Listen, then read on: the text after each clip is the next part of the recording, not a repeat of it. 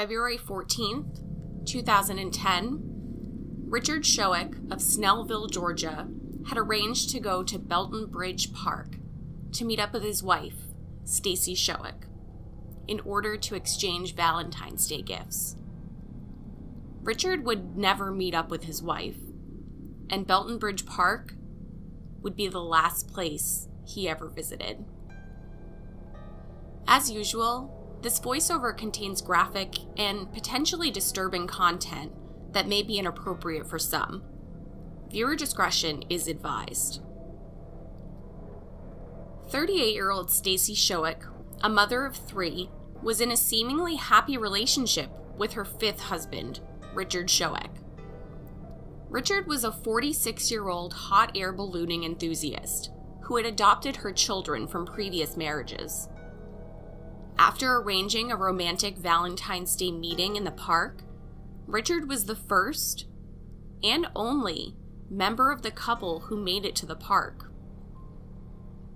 Instead of being met by his wife Stacey, Richard was met by Reginald Coleman, a personal trainer who went by the name Mr. Results, whom Stacey had met through a subordinate at work, Lenitra Ross.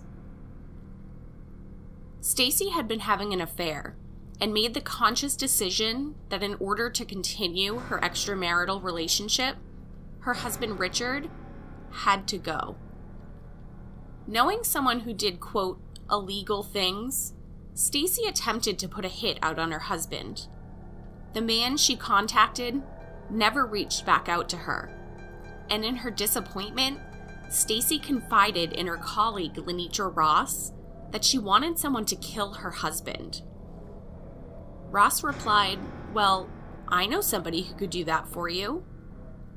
Ross put Stacey in communication with the aforementioned personal trainer, Reginald Coleman. Stacey later testified that Ross had informed her Coleman, quote, had a lot of experience as a hitman. The 3 accomplices spoke of the murder plot together over dinner and discussed a venue for the murder as well as payment to Coleman. The trio finalized their plans at a Walmart that they eventually left to scout Belton Bridge Park.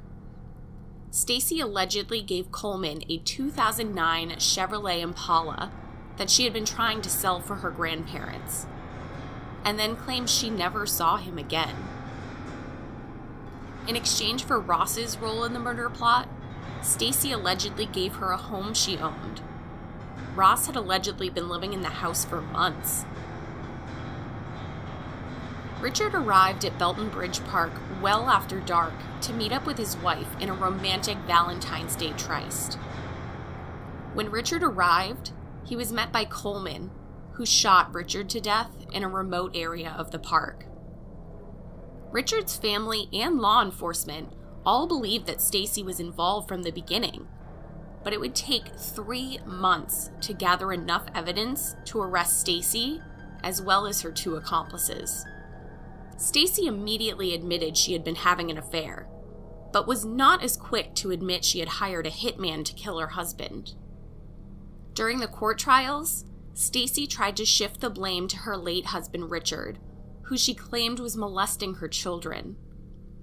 Stacey claimed that her children had been acting out recently, including shoplifting, and it must have been due to the trauma of being molested by their adoptive father. The children later testified that Richard had done nothing of the sort, and there was no evidence ever found of Richard doing anything untoward towards his adopted children. All 3 of the masterminds of the Valentine's Day murder plot were put on trial and given the same sentences: life in prison without the chance of parole. Despite the state pushing for the death sentence, Stacey was spared for her cooperation in the trial of her accomplice, Lenitra Ross. When asked what Stacey had to say to get a promise from the prosecutors that they wouldn't seek the death penalty against her, she replied, "I don't consider life in prison a deal, a bargain." Thank you for watching another episode of A Brief History. Happy Valentine's Day!